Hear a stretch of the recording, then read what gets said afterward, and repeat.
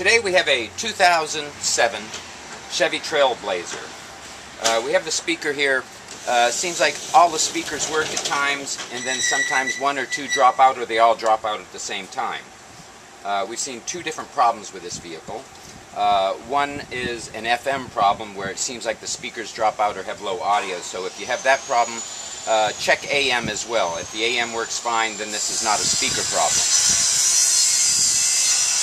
We have neighbors working out here today, so I'm going to try and talk over their noise. So we're going to remove the door panel and hook up a known working speaker here. This car happens to have a tweeter up here in the door along with the larger speaker down lower under this panel here, but you can't pry the panel off. When the speakers go out, we can still hear the tweeter, which tells us the stereo is working, but we're getting no audio. So we're going to start with taking our pry tool and prying the panel up that goes along the top of the dash here with the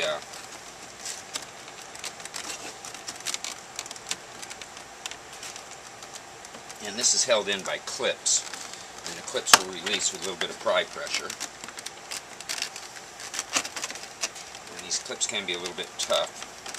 We get one at the back here and one up here on the front.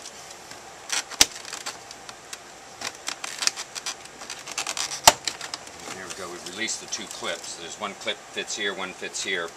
Presently both silver clips are remaining on this panel, so we don't have to remove them from the holes to put them on. Now with this removed, there are triggers on the connectors here. On the front connector here, there's a trigger that we need to lift up to allow the connector to release. On the second, there's a trigger on the connector that we need to push down to get this to release. Well, actually, try and push it down and wiggle the connector loose. You can see how it latches on top. I'm going to remove that one. This one has the trigger on it as well. We can just push down on this one, it lifts up, and we're going to remove this panel and set it to the side.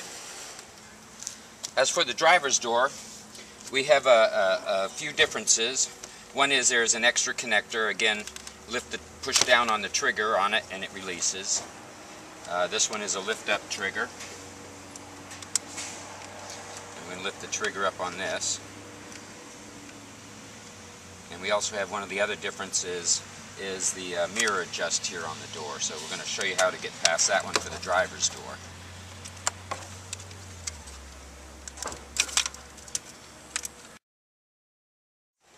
Next we're going to take our 10mm socket, and right here in this opening is a 10mm bolt which we're going to remove.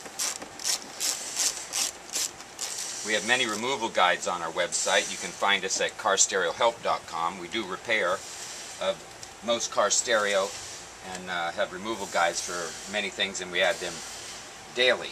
Now there's a second 10mm screw that's down right about here, and we get at it from this angle. I'm going to get this 10mm screw as well.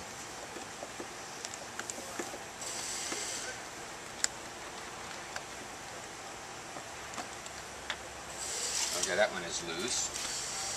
Next we're going to come back with our pry bar, and we're going to pry the panel off from around the door hold here. There are clips that release when you pry it loose. And this is going to remove that panel. Next we're going to start at the very front top edge here and pry the front edge back, because there is a clip here as well, and the clip will release and come back. On this one we lost the clip. It stayed on the door panel, but then we're going to come back and start at the very back of the panel and start to pry these clips loose. We're going to work up the back, across the bottom, and up the front as well.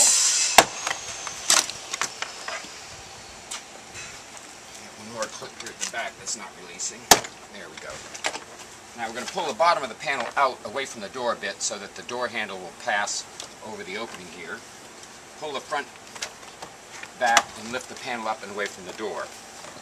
We're going to feed our connectors through, and in some cases at the courtesy light here there is a light bulb on some models, and you'd have to disconnect that and remove that. Now I had mentioned losing a clip earlier. We're going to take our pry bar and pry the clip that remained on the door off of the door, and these clips will slide back into the opening on the door, and it'll be here for when we put this door panel back together. Next, we're going to move on to the speaker here. We have looks like maybe 7 millimeters that are holding this in place.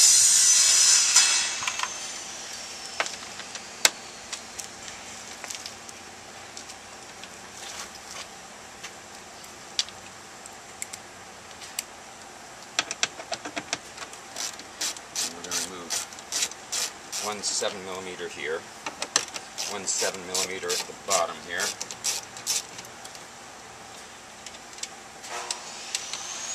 And one at the very front. Now this takes the whole speaker plate out of the vehicle.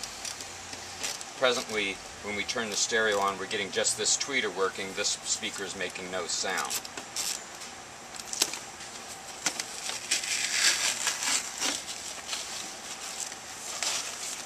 We have a connector here at the front. And if we get this off here, we can turn it around. This one has a push down trigger on it. We're going to push the trigger down and remove that as well. Now there are also 4 screws securing this speaker in place, which is usually the defective speaker, and we find aftermarket speakers go right in place here. This is how you remove the speakers from a Chevy Trailblazer. Hope this video has been helpful. See our other videos at carstereohelp.com, along with our removal guides for help with getting it out of the car to get it into the shop. Now the mirror adjust is one of the connectors that comes around and plugs into the control panel here. One of the other things when it comes to checking the panel for all the panel clips and installing the panel back in the on the door, we have on the back of the panel a guide here, and this guide has to go in the guide up here at the top of the door all the way across in order to sit in and sit down to have everything line up and push it back into sight. Hope this video has been helpful. Hope you've watched the complete video to see how to remove both door speakers. Check our website for removal of the rear door speakers as well. That one will be added soon. And see our carstereohelp.com. Thank you for watching.